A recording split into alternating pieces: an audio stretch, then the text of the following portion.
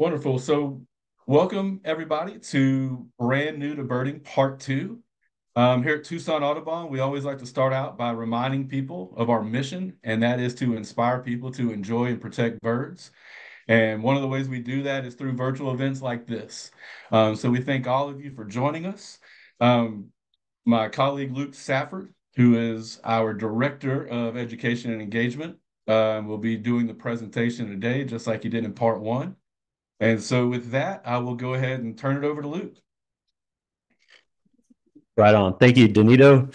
Good to see all of you. And it was fun to go birding with a few of you as well. Paired along with these virtual talks, I like to have a couple of different opportunities to actually be out in the field and do some beginning birding field trips with y'all. So there's really no substitute for being outside with other people, and that's where I really learn the most, I think, about birding and bird watching and when iron sharpens iron type of thing when you're outside and you get to experience it together. So it was really great to go birding with some of you. Along with this, we'll also have some special opportunities for you to join me out in the field, either at Fort Lowell Park or Sweetwater next week. So I have those dates and times all situated already. So when you receive the follow-up email after this talk today, you'll also get a special invite to either join me, I believe, Monday morning at Fort Lowell Park this coming Monday, or I think it's Tuesday afternoon at Sweetwater next week. So try to wanted to do one later in the afternoon from like 4 to 5:30 for folks who might have to work at different time or something like that. But again, this is good being together virtually, and we'll discuss some today. We'll discuss, talk about what it's like to go to a new place and where you start looking for the birds. Like, what kind of areas do you, uh, when you get to a new spot, like where do you go to start looking for those? And then also talking about some of the parts of a bird. So sometimes when you're out birding with other people, they'll use weird terms that you may not be familiar with. And so we'll touch on some of those bird parts. And it's like an anatomy class. Don't worry, I'm not yeah, we'll have fun with it. But what I'd like you to do during this whole session is feel free to unmute yourself and ask questions at different times, or throw something in the chat. Danito, if you see something in the chat that's a pertinent question, feel free to interrupt me. And then at the end of this class, we're going to go through an eBird photo quiz together. Because I think that if you're not outside, you might as well get on eBird and study birds that way. It's a really cool way to take a quiz on there. So we'll do one together. And then I'll leave you with your next step. So last week, our first next step was or not last week, last month, I challenge you and encourage you to find us your birding patch, like your local patch where you go and maybe bird it once a week and start to get to know the birds of that local patch that you have. Um, was anyone able to do that? And if so, what did you learn from that?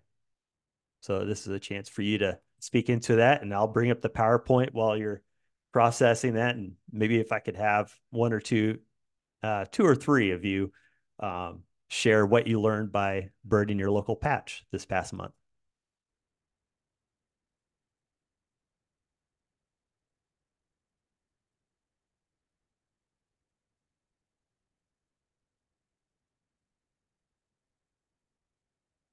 Did anyone do that?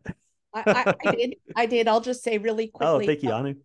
I picked Fort Lowell Park as my birding spot. It's about less than 10 minutes away. And I have found that you're right. It does help to go to the same spot and kind of, look around and get to know the birds. I discovered, and I have to check my book, but I think I saw a ladderback woodpecker this past week at Fort Lowell. That's first, never seen that there before. So, but you're right. It does help to go back to the same spot and kind of get used to the noises and the rhythms. Yeah, most definitely. That's a great way of putting it. Because then when you go to a new spot, you recognize new noises. You may even recognize some of the noises from the other spot. So it just kind of it helps sharpen you a little bit. Thank you for that. And cool sighting with the ladderback woodpecker. Someone else. I use my backyard mostly, Ginny, and I would find that certain species were a lot more gregarious for the feed than others. Like the white-crowned sparrows would push all the other birds away, and the Aber's towhee would do the same thing. So That's that was kind of fun to see the hierarchy. Great observation of birds that are more gregarious or like getting together in flocks as opposed to those that you don't really see in flocks. So that can be a good way of helping with identification too. So that's a really cool thing that you noticed. Anyone else before I move on? Luke, this is Nancy in London. Can you hear me? Oh, I got you, Nancy. Okay. How are you? I always have to check that 6,000 miles doesn't mess us up. You may know that I have the largest communal garden in London. It's a quarter of a mile to walk around it, contained by 6-story tall buildings. And what I found is that the more I go, the more I know where certain birds live, so that I can catch them diving in and out of certain bushes, a goldfinch, and then we have whole herds of seagulls which come in and nest in the middle of the garden. Well, they walk around the middle of the garden. And I found out that they're extremely shy and extremely difficult to identify. So I haven't managed to get any of those yet. Yeah, gulls are notoriously hard to identify. Specific thing like look at leg color, look at the bill. Those are the two first things. And color of the eye can help sometimes too. So like bill, eye, and legs. Those are the things to start to look at with those goals. But yeah, I'm glad that you're seeing all that, Nancy. That's a way to learn for sure. All right, so let's dig in here. And so we covered a little bit about what we're learning, what we're seeing with our patch. This is a picture from Sweetwater Wetlands, which is of course my patch. And learning those birds at Sweetwater definitely helps me when I go to new places. So let's talk through this a little bit. When you go to a new location that you've never been to before, like how do you go about starting to bird that area? So sometimes that can be a little intimidating, like, all right, which trail do I take or what direction do I go? Those sorts of things.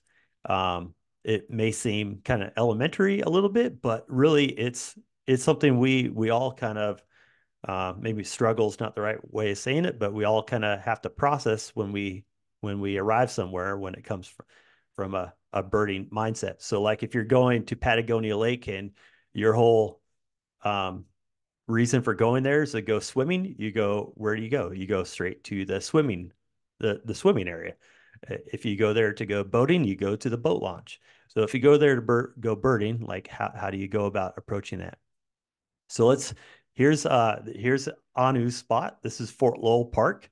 I like to use Fort Lowell Park for thinking through all this because it's a lot like other parks that we have in urban Tucson and really across the nation.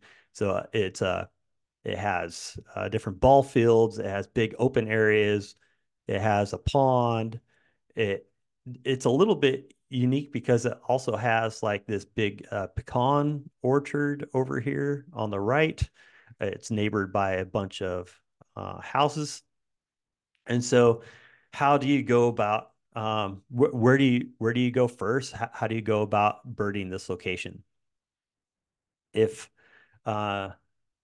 we went there, actually, yeah, let's do this. So if you go there, so one of the main things, whether it's Fort Lowell or anywhere else, the first thing I always do is look for the edges. So for some reason, birds and wildlife, they love like the edges of different habitats. So whether it's like if you're birding a forest and instead of walking through the middle and there's a clear cut and then there's mature forest, instead of walking through the middle of the mature forest or walking through the middle of the clear cut, the best way to approach something is to walk the edge of the clear cut. So it's the same thing. Like if you go to, let's say like Madera Canyon. So if you park at Proctor Road and you have, you have the edge of the riparian habitat where it meets kind of the more grassland habitat, instead of walking down just the middle of the grassland or the riparian, walking along the edge is always the best spot. And that holds true for urban parks too. So the picture here on the right is Sweetwater Wetlands. It's the easternmost part of the wetlands where there's like a service road. And then along the service road, you have a whole bunch of hackberry, mesquite, palo verde.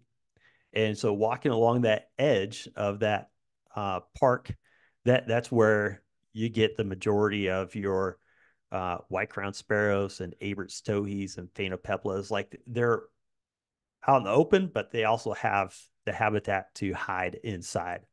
And that's the same thing with the photo on the left. This is at Fort Lowell Park. This is right along the edge of the, I believe, the northern part of the park, where there's like some kind of scattered neighborhoods on the north side, and there's a fence line that goes down. But this is right along the edge here. This is where you're going to get the different sparrows and different ruby-crowned kinglets and gnatcatchers, warblers. They'll love this edge a lot more than walking out in the open of the park.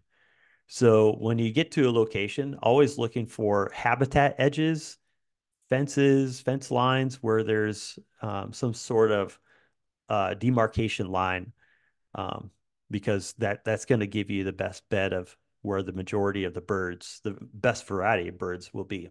So always looking for those edges. That's something that goes through my mind all the time. So of course, another thing to process is where's the water at this location? You know, if you go to Reed Park, probably along with edges along where there are some more mature trees next to park areas, you're going along with those areas. The first place you're going to go is probably one of the ponds. So if you go to Sweetwater, you know, having the right where the water is at, that's where the birds are going to be coming in. Fort Lowell Park, if we go back to that picture, there's a big pond right here. Normally, for most people, that's a first location that people go to, and I would say that 95% of the time when I go to Fort Lowell Park and I start birding that location, I'm going to start by going to that pond first. But so there are those really noticeable areas of water, but there's also the areas of water that maybe we don't really think about. So if you recognize that there's like some sort of water spigot or something somewhere else out in the park, even if it's small, that's going to be a place that you want to go check out. And then it's one interesting thing at Fort Lowell Park where those pecan orchards are at. So anywhere there's like agriculture or orchards or anything like that, there's going to be some sort of watering system that they have. Try to identify what that is and see if it is something that would attract birds. So here at Fort Lowell Park, what's really interesting is the way they water their pecan trees is they have irrigation that creates these kind of areas of water that just sit around the pecan tree. So you can see it here in this picture where there's water around this pecan tree. And once you understand their system of watering that, you'll know that in this orchard, all these birds come and flock at the bottoms of these pecan trees to get their morning drink or whatever it may be. Also, not only do the birds use the water to drink, but also it's usually a source for bugs too. So it's a food source for vermilion flycatchers, a food source for black phoebes. That's why you always find black phoebes around water, because that's where the food is at for them. So identifying those water spots is really important. So the other, we're talking about food. The other thing you want to do is identify plants that you see that have seed pods or fruit or some other sort of food source for the birds. And once you can identify what the orange crown warblers and yellow rump warblers are eating, then you could go and kind of look around the rest of the park for those specific plants and identify where you should spend the most of your time looking. So for instance, right now, a lot of the desert broom, which is what's here on the left, you can see the desert broom with these kind of whitish flowers here. Right now, a lot of our desert broom is blooming and has these seeds. Either the seeds or there's some sort of insect that's in those seeds that orange crown warblers and ruby crown kinglets love right now. So anywhere that you can find desert broom that's flowering like this, you want to spend some time in that area to look around. On the right is a berry plant from down at Peña Blanca Lake. This wasn't this year, but last year in the winter, I birded Peña Blanca Lake, and anywhere that I saw these bushes is where I was seeing the birds. And so I just started, instead of spending so much time looking for movement, I was still doing that. I mean, that's one of the main things you want to do when you're out looking for birds is movement or hearing them. But along with that is identifying where the plants are at, or what kind of areas, terrain where those plants are normally at, and going to those locations and looking for birds in those locations specifically. So if you have trouble trying to find the birds, or if you want to attract birds to your yard, make sure that, this also gives you an idea of, hey, I'm seeing all these birds coming to this desert broom. Maybe I should plant some desert broom in my backyard. Maybe that's something that would be really helpful. So looking for those plants is a good step too when you're thinking about how you go and bird a new area. So one other thing I do this is actually one of my favorite things to do when I go to a location, identify the high places. So, high places are interesting, both from a humanity level, but then also from a wildlife level. So for some reason, humans love high places, where we can kind of look down, is why we love A Mountain so much and places like that. But also our wildlife really does too, especially raptors. So if you're a raptor person, like I think most of us are, if we love looking at kestrels or red-tailed hawks or trying to find, the next merlin or prairie falcon, or even flycatchers. Flycatchers love to perch up there too. But thinking through all the different places where birds can perch up high and look down. Identifying those places. So whether it's power poles, snags, buildings, fence lines. So like, here's an example from Sweetwater. There's a big tower out there. And every time I go by this tower, I look to see if there's anything up there. So another example is the pond over Fort Lowell Park. And so these different snags that come up out of the cottonwoods, scanning both with my naked eye first, and then if anything looks kind of out of place, looking with my binoculars as well at each of these different snags. So whether it's their high up snags or whether like ones that are really prominent, or maybe some of these lower ones that could be blocked by some leaves. And also the little posts that are out here in the water. So looking at all of the snags, looking at all the fence lines, looking at all the buildings for perched birds. So looking off in the distance at, power poles. One of the ways that at Sweetwater, that I build up a list at Sweetwater is I get over on the far west edge, along where the Santa Cruz River is at. And on the west edge, you can look out over a lot of western Tucson and see power poles way out there. You can see power lines. You can see different snags. And so from that vantage point of the westernmost part of Sweetwater, with my naked eye, I may not be able to see out on some of those areas, but I'll take my binoculars and I'll scan each of the power poles to see if there's something interesting that's sitting up there, or the big towers. If you've ever been out there with me, we always look at the big towers to see where the red-tailed hawks are at. And so, if you want to add those raptors to your hotspot list, looking way out there. So even when you're at Fort Lowell Park, you can look off to the west across Craycroft and look at some of those power poles to see if there's a Harris hawk that's perched up there.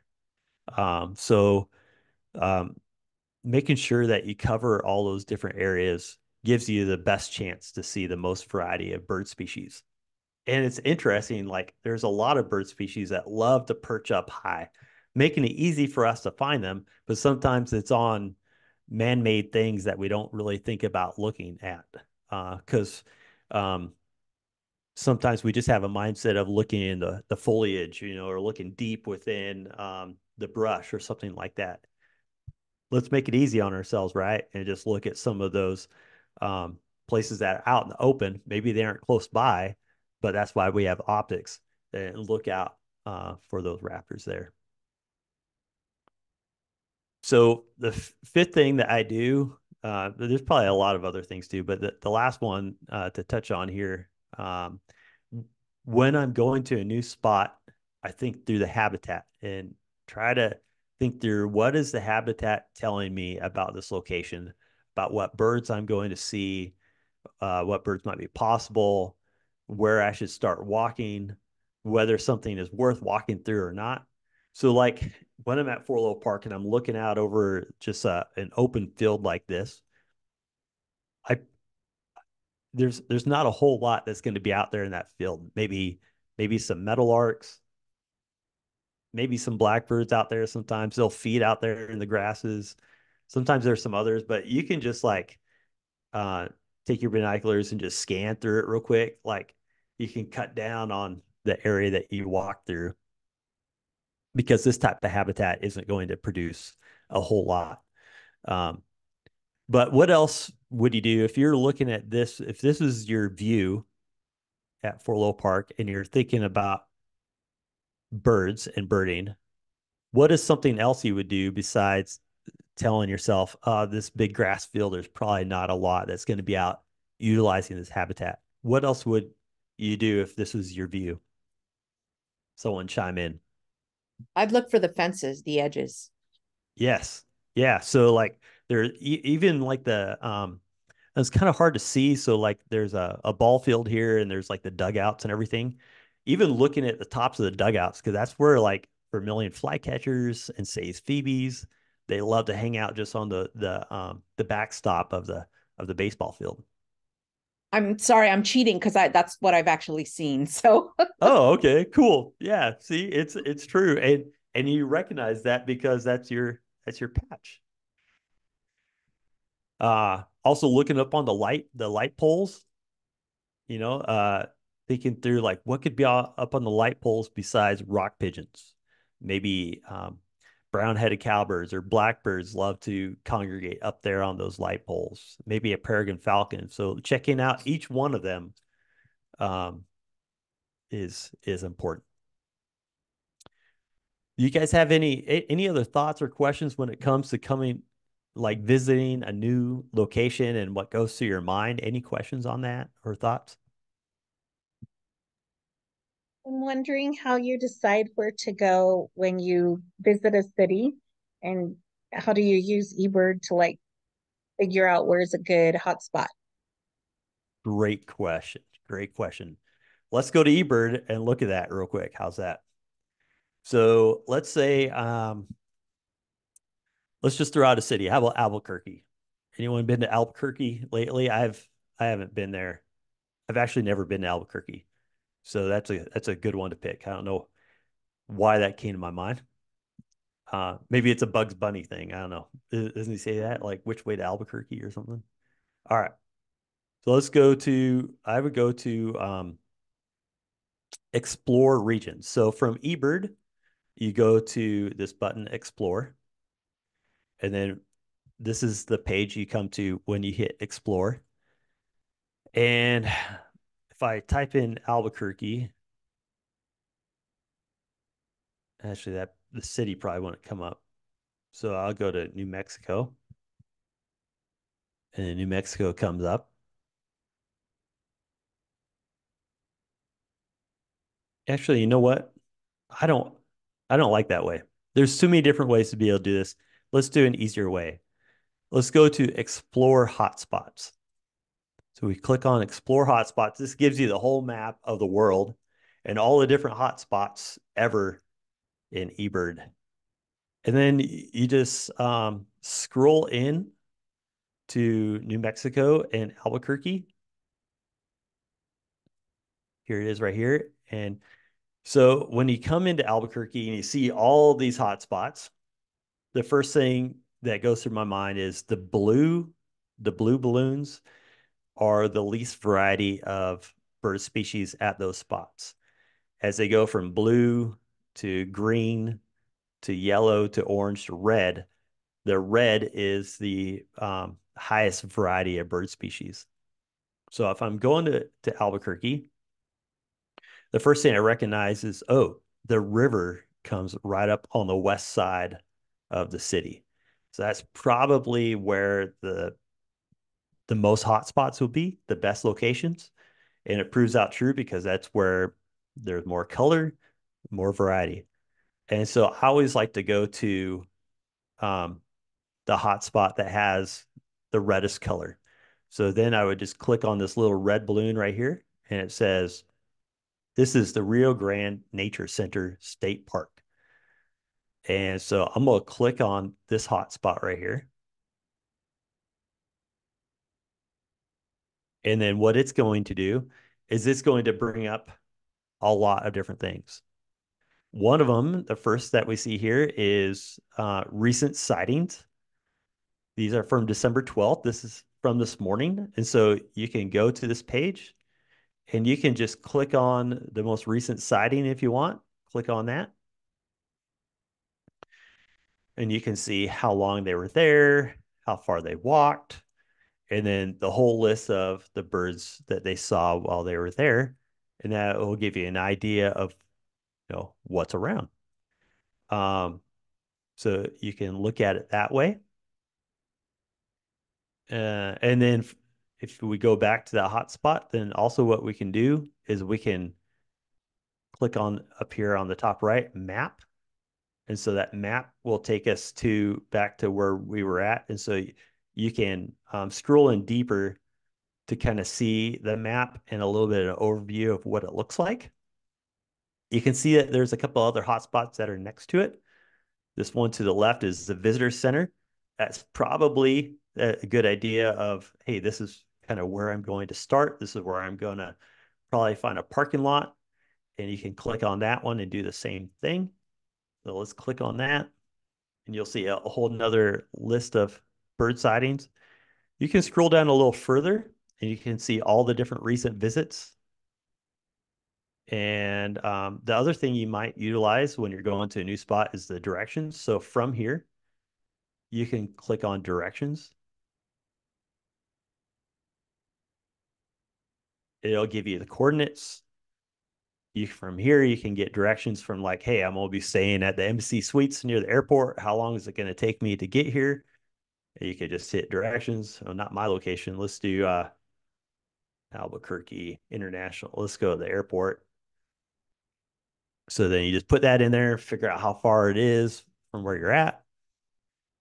And let's go back to the hotspot.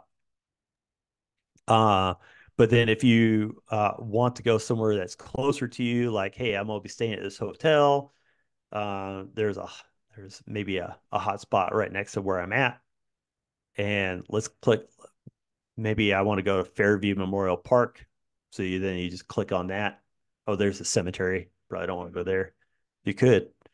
It's like 120 bird species seen at the Fairview Cemetery.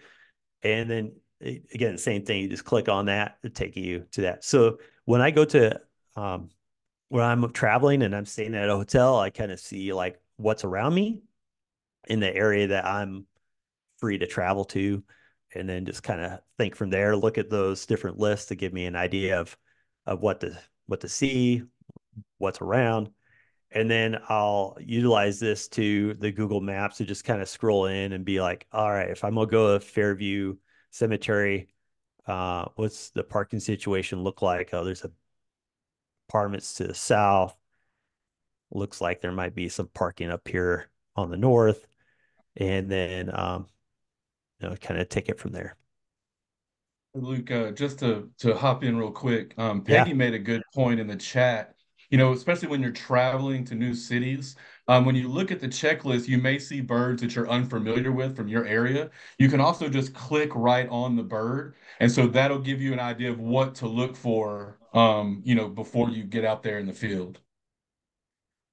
Yeah, for sure. There's this is the wormhole that you can go through, which is eBird, which there's so much information. So like if you are going to Albuquerque and you're from the Tucson area, you're probably not familiar with downy woodpecker. We're familiar with ladderback woodpecker. We're familiar with Gila woodpecker, but a downy woodpecker, I've never seen that before. So you can just click right on the name of downy woodpecker and see this nice little small woodpecker that has this, white kind of big white line coming down the back, a really, really small bill. It's a small woodpecker. And then you can go down and see different pictures of it. You can listen to the audio. There you can, yeah, so much information here. Any other questions there, Danito, or anyone else? Nope, that's all we've got All right. right now. Good stuff. All right. Well, let's do this. Let's talk about a little bit of bird anatomy, shall we? Doesn't that sound fun? Oh, look at all these arrows. Oh, man. Lots going to be coming here. Too many arrows, Danito? What do you think? It's all right. All right. Yeah, that's good. Looks good. So some of these parts are easier to understand than others. All right. So we're just going to start off with some easy ones. But so if you've ever gone birding with someone who maybe knows more, put in quotes, more about birds than you do, it can be really intimidating to have someone talk about primaries or uh, lures or napes, and you're like, what the heck is a nape? And I just want to tell you that I still feel this way. This is not my forte. All right. My forte is not bird anatomy. It's not I'm much more of a relational birder than a scientific birder, but let's just get into some of these and feel free to ask what other parts are, and maybe I can know what they are or not. So let's start with some easier ones. We got like 3 different pictures that we're going to look at to kind of think through some of this stuff. So let's start easy. All right. So there's like 3 different spots here on this bird that you'll hear birders talk about a lot. Like, hey, it's got the difference between a northern parula and an orange crown warbler. One has a yellow throat, one has a white throat. That's not true, by the way, but that's for the sake of talking about it. You'll hear birders talk about it's got a breast band, or it's got a white belly. So just for the sake of being able to know all that and to be able to grasp something pretty easily, we can get throat, breast, and belly. So we got all 3 of those. I think we could pass the test there. And let's get to some other ones. So some birds will have a broken eye ring, and some of them will have a complete eye ring. Some of them will have an eye line. A northern parula has eye arcs. So eye arcs, you see it's a white mark above the eye and a white mark below the eye. It's not so much a broken eye ring, but it's eye arcs.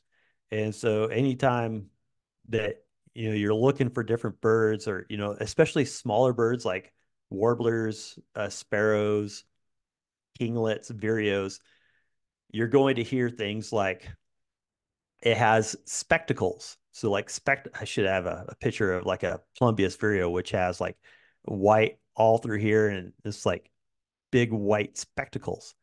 Actually, let's just do this so I can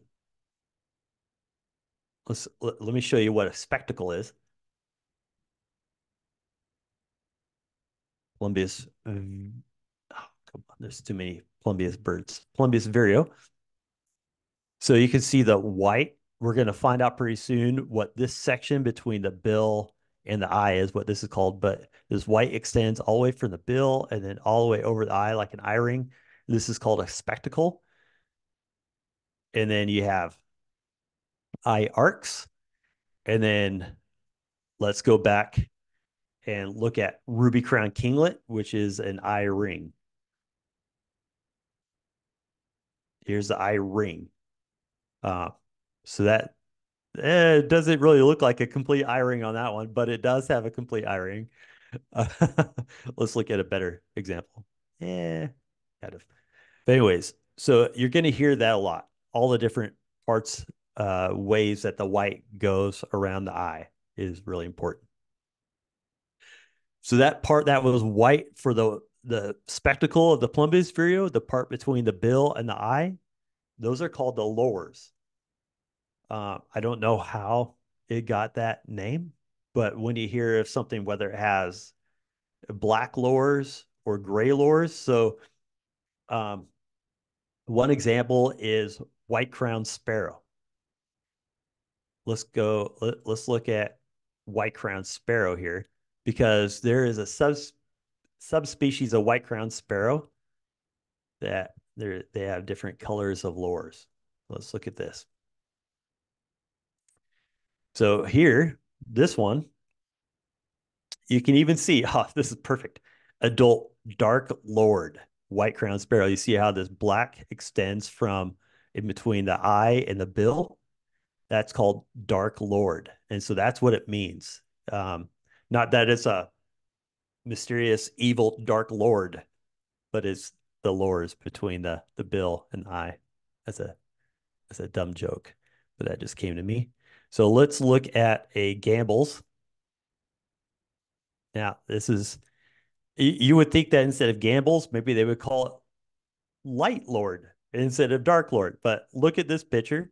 There's gray in between the bill and the eye. The black from the crown doesn't go down into that lower region. So this is a great example. This section right here that's gray on this bird is the lore is gray. And then if you go back to this one, it's black. So you're going to hear that a little bit in the birding world is what is a lore. And that's what it is there. So one interesting thing on this northern parula, one way to identify it, there's a lot of, northern parula is one of those warblers that has a lot of different characteristics about it that separate it from other birds. But one is this yellow lower mandible. So the upper, you can see on the bill, there's an upper bill and a lower bill. So instead of upper and lower bill, it's called upper and lower mandible.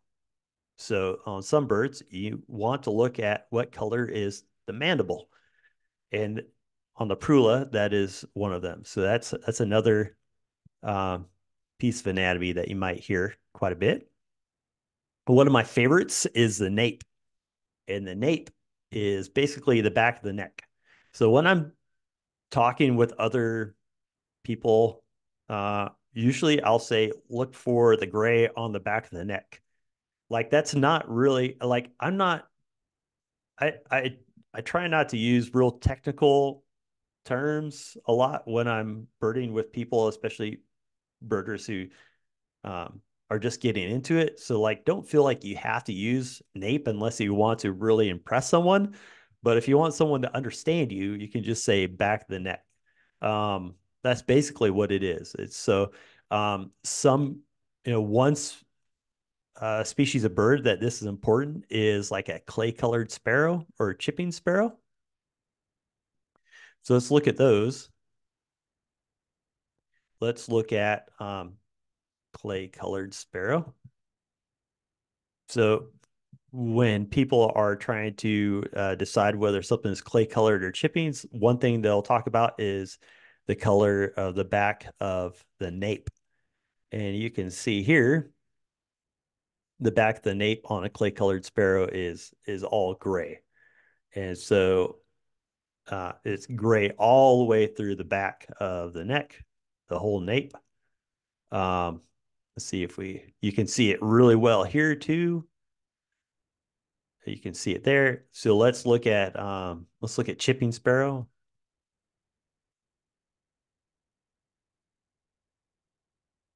Okay, so it's gray, but then there's also, you can see a little bit of a line that goes down through here. It's pretty faint. Let's see if we can get a better backside view of it. You can kind of see how it's kind of dark there. They don't really show it too well. But there's a part of it that's not all the way gray. Maybe we can see it on brewer sparrow.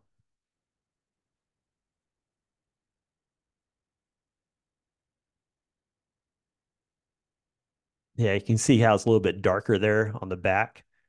So brewer sparrow, chipping sparrow, clay colored sparrow, they're all part of this called Spizella sparrows. And so, but that's one of the things to look for is the color of the back of the nape. And so that's true with a few other birds as too. All right. So below the nape, this little part right here, that's green on the prula. This is why, one reason why I picked the prula here. But this green, that area of the back is called the mantle. Now, Nancy was talking about all the gulls that she has there at her place in London. And I talked about eye color, talked about the bill, whether to look at the bill, if it has any like red spot on it or not, or like leg color, whether it's pink or yellow. But the other thing to look at on gulls, just like here on the prula, is the mantle. So the back, and whether, it has a dark mantle or a light mantle, like what color is the back? So it's just another fancy way of saying back, really. But scientists, they want to have like those real names for it. So mantle is the back of the bird. This next one, let's see which one's coming up next. Ooh, yes, here's a good one. So undertail coverts. So on quite a few birds, whether it's like think of Abert's towhee, think of Canyon towhee, think of curve-billed thrasher, maybe gray catbird.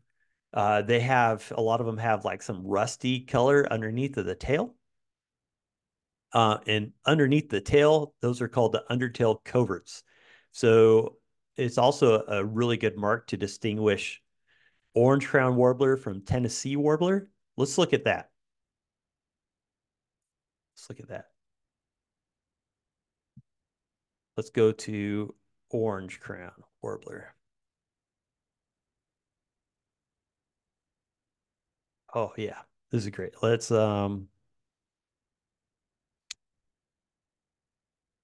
okay, let's see it. So this is a pretty bright orange crown warbler, but you can see the undertail coverts are all yellow right here. Let's look at some yellow. You can even see on this really gray colored one, it's yellow under these undertail coverts. Now let's look at Tennessee. Boom, white. Look at this. So see, it's all white right there. It's got some yellow on the back, yellow on the top. Oh, sorry, yellow on the mantle and yellow on the wings there and on the tail. But then white underneath of the tail. So you could say just underneath of the tail and people will understand you. But you could say undertail coverts and sound really smart. And you can look, even see on this one, it's like almost all yellow. But then when you get underneath the coverts right here, so not necessarily the butt of the bird, because the butt of the bird here is yellow, but it's under the tail. These are the coverts. feathers, and they're white. You can even see the white a little bit on this one, even though you just see the back. You can see how the white goes underneath there. Oh, they all show the back. Come on, show those coverts. Here's another one where you can see a little bit of the white undertail coverts. So like what's interesting, like at Sweetwater Wetlands right now, there's been some reports still of Tennessee warbler. And so you have all these orange crowns, and the first thing that you look at first thing I try to look at every time I see an orange crown warbler is what's underneath that tail. So that's something to be thinking through as you look at birds, and that's what they're called, undertail coverts. One more on this Parula here. Oh, and it's an easy one, just wing bars. We'll at the next slide we'll talk about the actual wing a little bit, but for the sake of just wing bars and whether a bird has wing bars or not, if you hear of someone talking about that, these two spots right here are where you're going to want to look for the wing bars. Let's look at this next one, and then we'll see if there's any questions regarding all of this. All right. So here is some of my favorite birds, ducks in flight. I love it. I could watch these cinnamon teal all day. Beautiful shot that Tom caught here of these teal. But it gives us a look at the wings as well. So here's some different things I look for in body part language for these wings. So this first part right here, so you have undertail coverts. These are the wing coverts or the shoulder. And so when you talk about like blue wing teal or cinnamon teal, they both have these blue wing coverts. And so that's a part of the duck that you really want to look at in flight, along with the other part here that's, I think, really important. Oh, maybe not so much this one. So these are the primaries. This whole section that's kind of black on this cinnamon teal from here, you can kind of see where the different feathers start. So this whole triangle right here that kind of looks like a shell almost, these are the primaries. The feathers that stick out the furthest on the bird. And so the other part that I really look at when I'm identifying birds in flight is this inner part that's green on a cinnamon teal. And those are called the secondaries. We can get into a lot more, talk about tertiaries and all that, but let's just focus on the wing coverts, like the shoulder, the primaries, which is that part of the wing that extends furthest out, and then the secondaries, which is this kind of part of the wing that's in. And a lot of time it's also called the speculum. So on ducks when they're swimming, like if you see a green winged teal and you see a little bit of the green on the wing when it's swimming, that's called the speculum. So that's part of the secondaries, and it changes on different colors. So it changes color for different duck species. So just for example, let's look at green winged teal. And you'll be able to see. It's not really showing so much on that guy, but you can see it just barely right there. This is a little green speculum right there on this female green winged teal. Sometimes it's noticeable, sometimes it's not. You can see the green right here on this green winged teal. Anyone know what color it is on a gadwall? Danito, you got any guesses? Talking about the For secondaries? gadwall, the speculum on a gadwall, what color is that? Oh, I don't. Yes, Blue. wrong. That's all right. But hey, I had a Is question. that Karen, actually, real quick. So when the wing is closed, are you only seeing the primaries? when the wing is closed? So like on this gadwall right here, yeah, these right here would be the primaries, the ones that stick out. Okay. And then sometimes you'll see the secondaries. Like if the speculum is showing, then you're seeing the secondaries of the bird.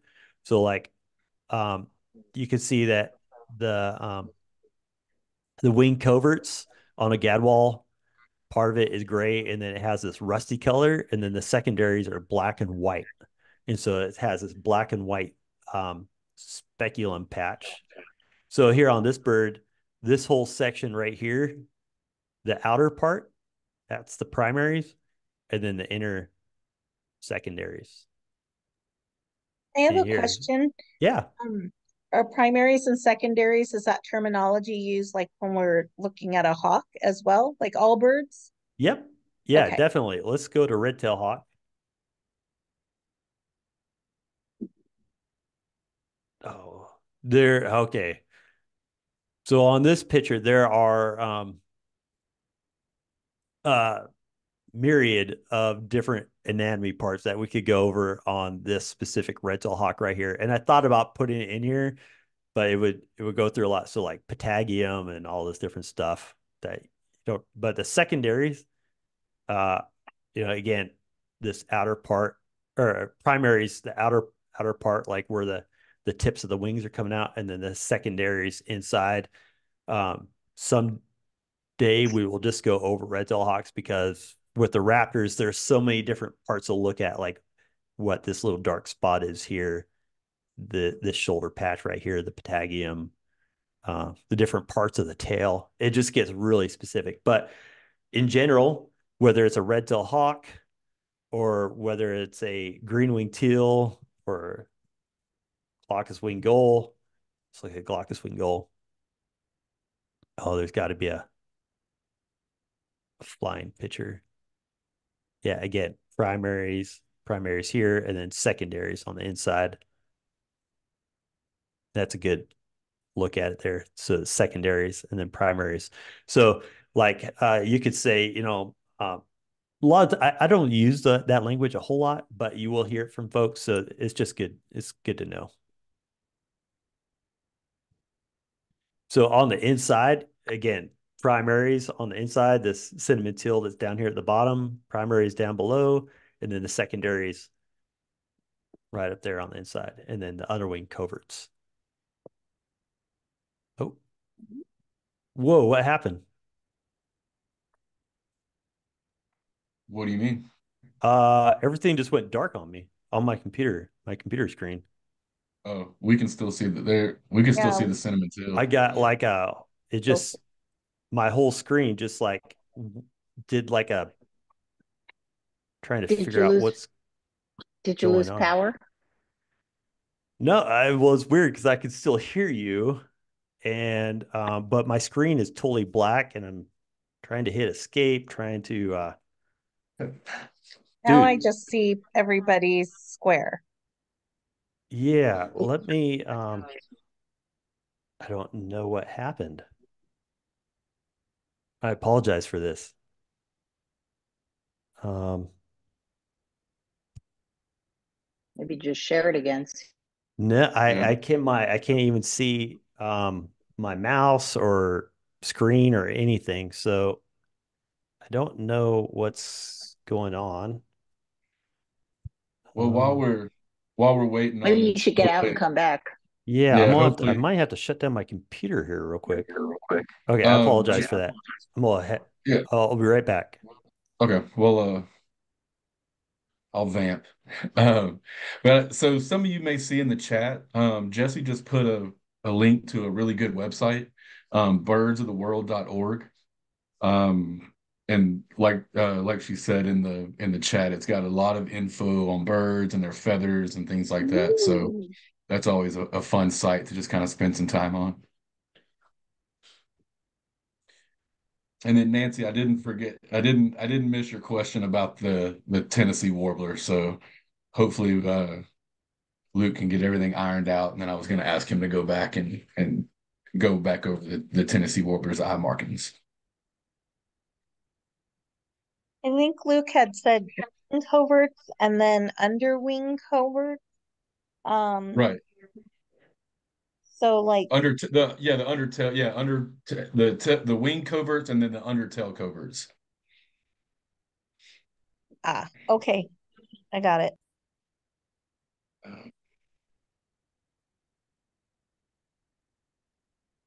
Yeah, allaboutbirds.org is also a great website as well.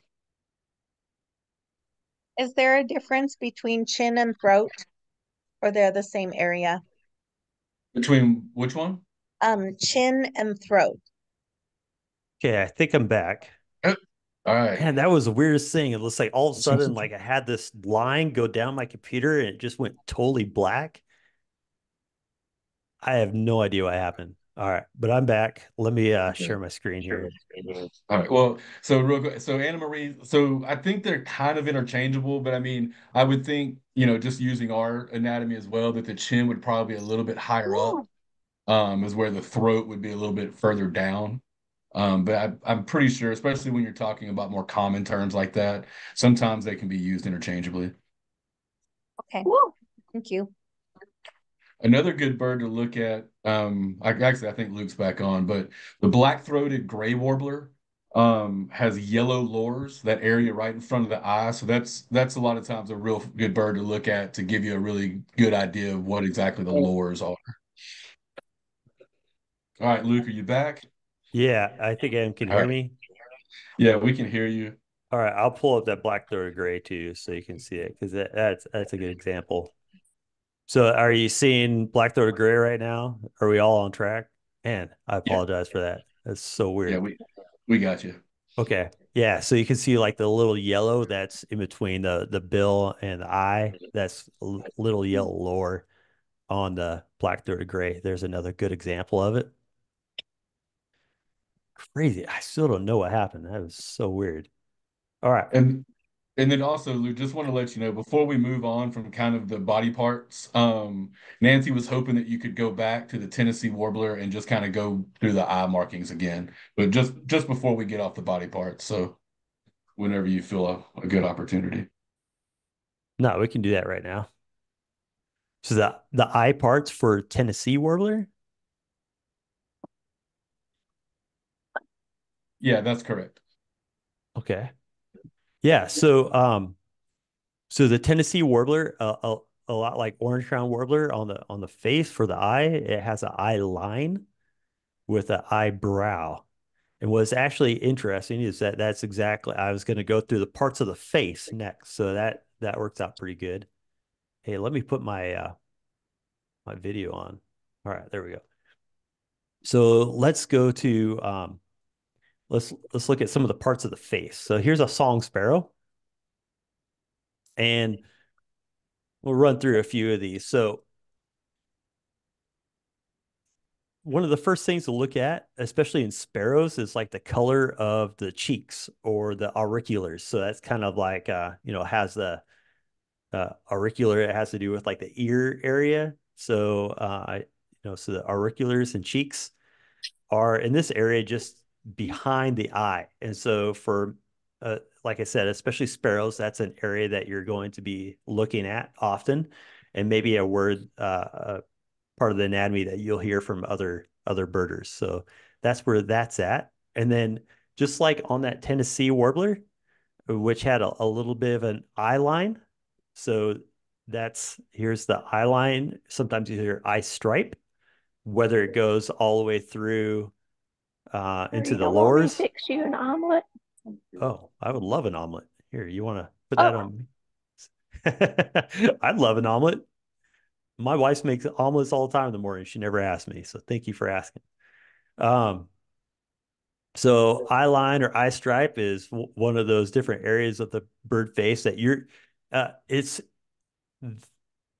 a part of the face that a lot of times when we look at a bird, we're going to look at the face first. And so it really stands out, whether it's flycatchers or warblers, looking for those eye lines and eye stripes will be important. Above it is the eyebrow.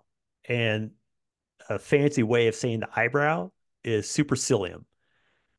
Danito, have you ever used the word supercilium in your life?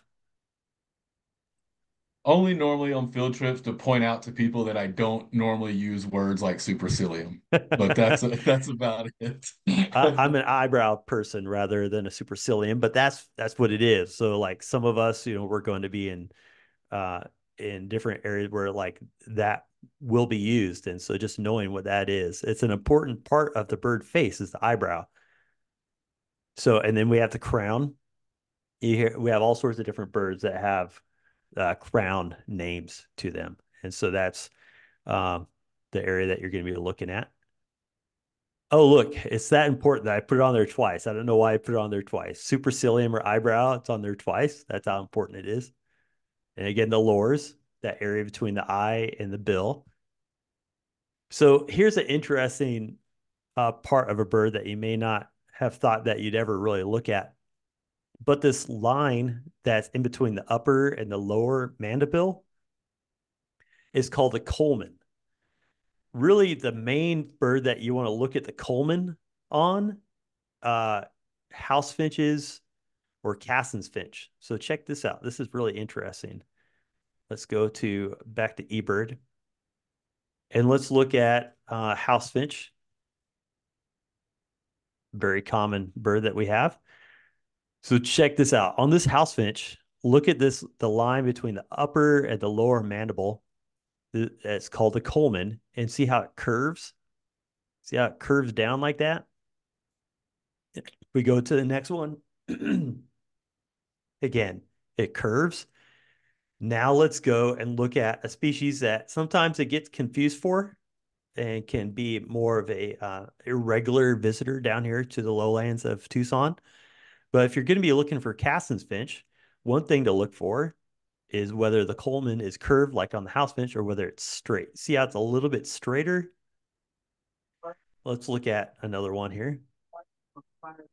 See how it's got a straight culmen? Let's look at another one. Straight. So on a house finch, that line between the upper and lower mandible is curved. It's called a curved culmen. And then on Cassin's finches and purple finches, which is another one that can get confused with house finch, that's more rare around here. But purple finch will have a straight culmen as well, I believe. Yeah, see how straight that is? When on a house finch, it's going to be curved. So that's that part of the bird. Very interesting. You can get really impress your friends with knowing what a culmen is. Here's an important part of the bird, whether it's a sparrow or whether it's something like a prairie falcon. But this section sometimes will, it's called a malar or like a malar stripe. So below the eye, the throat is right here. So it's on the side of the throat underneath of the eye, and it's called a malar or malar stripe. It's like prairie falcon. Let's look at that. Prairie falcon will have a nice malar stripe. Look at that. Boom. Isn't that beautiful? This part right here is called the malar. And whether, again, like whether it's a sparrow or whether it's a raptor, it's going to be an important part of the identification process. It's actually a word that I do use when I'm talking. I don't know what else to call that. It's not the throat. It's not the side of the face. It's malar stripe. Let's see. Another bird that has a malar stripe would be, let's look at maybe, rufous winged sparrow. Whoops.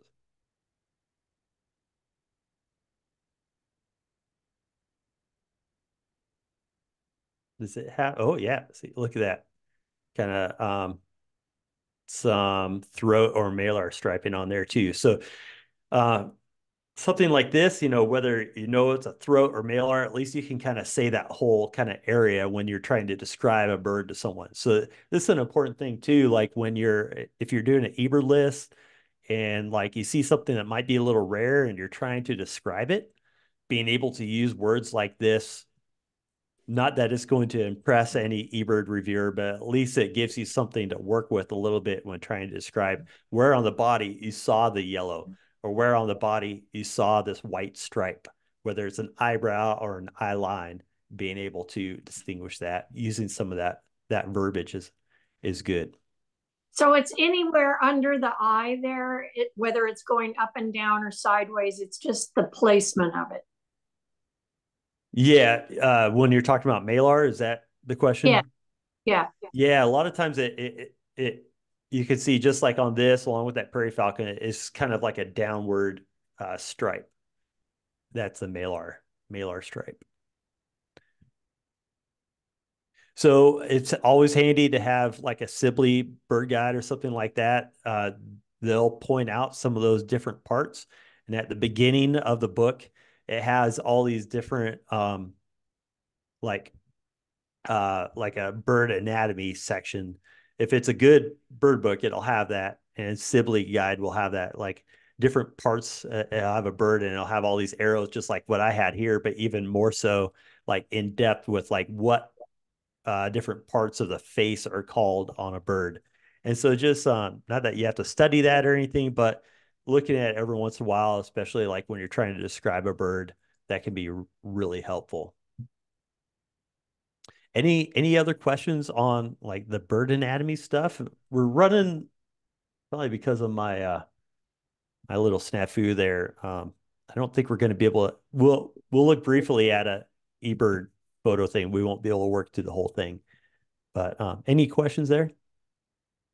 Are the Cassin's finches in Tucson? Not so higher elevation. So like around Rose Canyon Lake, that's the best spot to find them because they're kind of tied to like conifer trees. And then every once in a while they'll come down into lower elevation, but not very often. Let's see. Actually, let's go to I'll show you it real quick. Species maps. Going to species maps is a good way of looking at their distribution. So if you go to species map and type in Cassin's finch, you can see this is the area of the world that they live in, kind of Western United States. And as you scroll into Tucson, sinking, you can see the majority of the sightings are from up here in the mountains or kind of on the edges, and very rarely is it found down here in the valley. And it doesn't look like if there's recent sightings, they'd be in red. And so it's an eruptive bird. So some years there's a lot of them, some years there's none. And it looks like this year there's none that are being seen in this area. Kind of interesting. I think it was last year, like we had quite a few sightings. So, Hey, Luke, just got a quick question from the chat. And I'm sorry if I mispronounce your name, but I'm going to say Angel. Ask if there's a field guide that discusses what habitats the bird prefers. And before you answer, I mean, I'll give my favorite. Like I said, I have it right here by my desk. I kind of keep it. It's the Crossley ID guide. Basically, you can see each bird picture has a habitat behind it. So to me, this is my favorite book that talks about bird habitats. Luke may have one of his own. Again, mine's called the Crossley ID Guide of Western Birds. Luke, do you happen to have a favorite that really talks about habitat? I think the cool thing about the Crossley guide is that it actually pictures the bird within the habitat in different ways that you might find it in the habitat. So whether it's perched up in something or whether it's kind of hidden in the reeds, it gives you that sort of sense of where you would see it and how you would see it.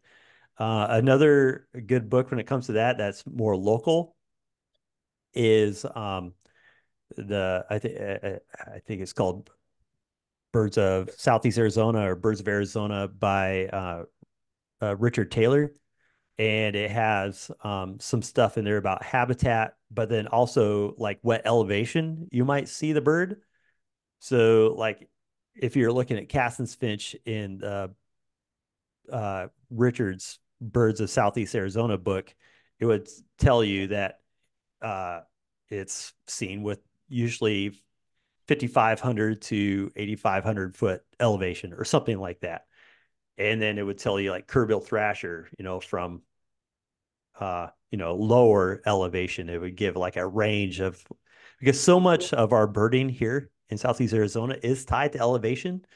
So like lower elevation, Gila woodpeckers, you go up just a couple thousand feet, and then you're going to get Arizona woodpecker. And then you go up another couple thousand feet, you're going to get hairy woodpecker. So that book by Richard Taylor is really good when it comes to local birds like that. All right, let's dig into really briefly. I'm going to go back to eBird. And if you go to the eBird homepage and then go to Explore, so this has to do with your homework for the next month before we get together for our last session at the end of January. I want you to do like 2 or 3 of these. Go to the Explore section of eBird. From this Explore section, you're going to scroll down to the bottom right, and it says Photo and Sound Quiz. Danito, could we put a link of this into the follow-up email, por favor? All right. So from this, what you're going to find is that you could, I've done 6 photo quizzes in my lifetime. And so you're going to start a quiz, just hit this big green button. And you can, the last one I did was for Jalisco, Mexico. I'm going to be going there in January, and I have no idea what I'm going to see down there. But let's not do Jalisco. Let's do Tucson. Tucson come up. No, let's go Pima County. Pima, Arizona. And birds in the region. And I'm going to go to year round. You can even choose for like what time of the year. So like if you're going to go to Albuquerque and you want to know what's there, you could just choose Albuquerque. I'm going to be there in March. You could choose March 10th. And it would just pull up these different birds that are seen there from that time from the eBird database from photos, and all possible birds from the location. I don't want to do sound. I want to do photos. So let's pick photos, and then you just hit Start Quiz. It's going to create your quiz, and it's going to be like 20 questions. It's going to show you a picture of a bird, and then it's going to give you like 4 choices and a none of the above choice. So, hey, here's a great bird to start off with. So lately at Sweetwater Wetlands, we've been seeing these really cool shorebirds. And so it'll show you the picture of the bird. And then it'll say, what bird is this? Short-billed dowitcher, red phalarope, long-billed dowitcher, or Wilson's phalarope? And so oh boy, we could spend all day looking at the crown on that, the crown stripe. Look, it's got an eyebrow. It's got yellow legs. I don't know what you're looking at. Yeah, so you just have to, it's a don't worry about getting it wrong type of thing. You can use your bird book like it's an open book test. Like don't stress about like, oh man, I have no idea. But take the time to look in your bird book, and some of the pictures are better than others as well. So like I'll just say these are Wilson snipe. So we're going to do none of the above. We're going to click on none of the above. And look, Wilson snipe. It gives you a little checkbox there. And then before you move on to the next question, you have to rate the image. So this is kind of fun too. Whether 5 stars like the best picture, 1 star is the worst. I'm going to actually choose, I don't really like this picture. I'm going to do 2. Okay. And then so it goes through all these different birds, and you can kind of go through this test. So I want to challenge you to take 1 or 2 of these before January. Tell all of us how it went when we reconvene again in late January. But it's a really good way to kind of test your knowledge, help you to find birds in your bird book, think through the different parts of the bird, and then you get to rate some photos from people too. That's kind of a side benefit of it. See, let's go back to any questions on that, on the photo quiz? All right, so become a better birder. Take a photo quiz. And so here's your assignments, 2 assignments. between now and the end of January, along with possibly doing a bird walk with me next week. But take a photo quiz, 1 or 2 of those, and then visit a new location and think about how, when you go there, think about going to it from a birding perspective and where you're going to start walking, how you're going to, start looking for birds in that spot. So again, thank you for hanging in with me when I had that computer issue. I'm not really sure how that happened or what happened, but glad I was able to get back on with y'all. Any last thoughts before we close up shop? So I'm having problems getting to where the quiz is, and I think I need to, I think you said that there was a tutorial on the website or somewhere that you recommended about eBird. Yeah, I don't think you need to have an actual eBird account to take it, but you may. So to do that, let me see here. To do that, just go to startwithebird.org, and there should be like an about section, and then there's a help section here too. So I would go to either of those, or it might say to create an account or something like that. It's all free.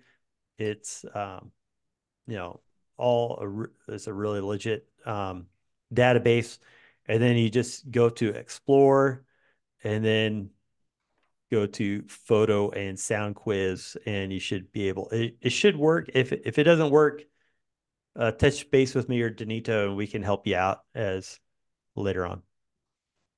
Okay, thanks. Yeah. Sure. Then also just to jump in on that, and I'll include a link in the wrap-up email, but you were referencing the eBird about how to find. Back in August, we actually had a 2-part eBird virtual event. And both of those are on our YouTube channel. Like I said, everything we do is always going to be in our YouTube channel, but I'll include a link to those presentations in today's wrap-up email.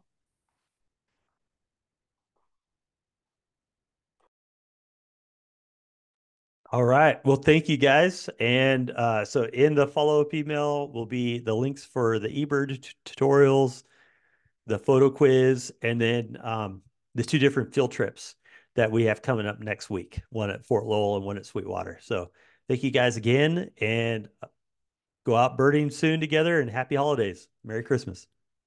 Thank you. See you later. Thanks. Thanks, everyone.